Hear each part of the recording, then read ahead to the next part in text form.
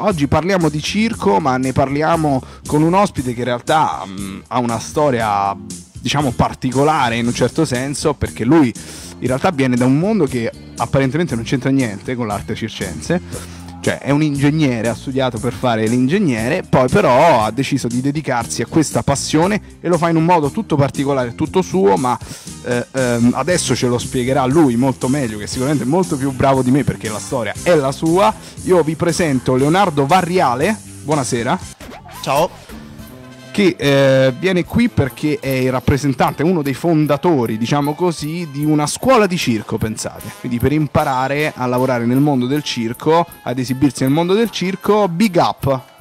Sì, Bigup è il nome di questo progetto. Ancora un progetto lo chiami? Beh sì, è un progetto sì. Perché si sta evolvendo, sta crescendo, si sta trasformando, sta prendendo una forma ed è sempre diverso. E ti correggo leggermente, certo, perché non prepariamo nessuno ad esibirsi.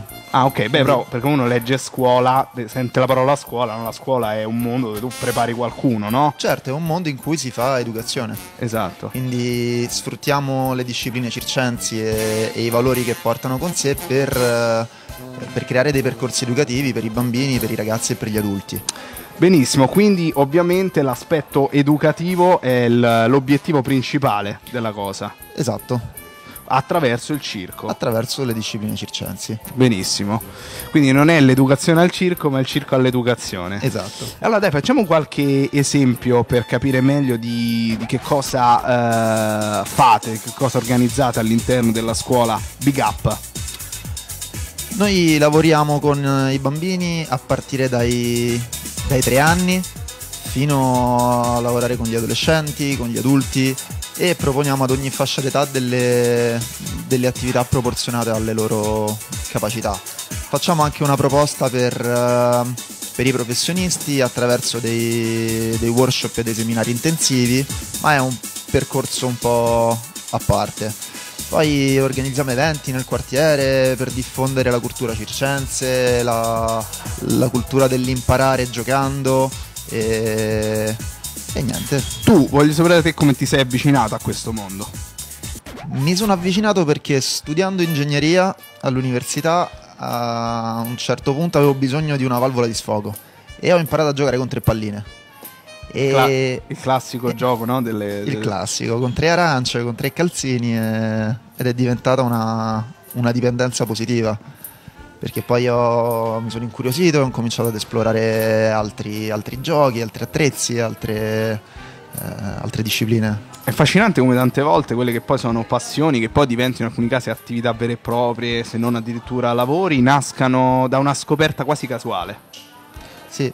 Dopo aver cominciato appunto a giocare per distrazione, ho incontrato una comunità di giocolieri che si incontravano ogni giovedì sera sotto il Colosseo e scambiavano, condividevano, si insegnavano a vicenda le tecniche, e da quel momento lì mi è venuta un po' l'idea che mi sarebbe piaciuto ricreare una situazione del genere. A questo punto, come venirvi a trovare, come conoscere di più sulla scuola di circo Bigup, tutte le informazioni che possono essere utili a tutti coloro che ci stanno ascoltando e che magari sono interessati alla cosa?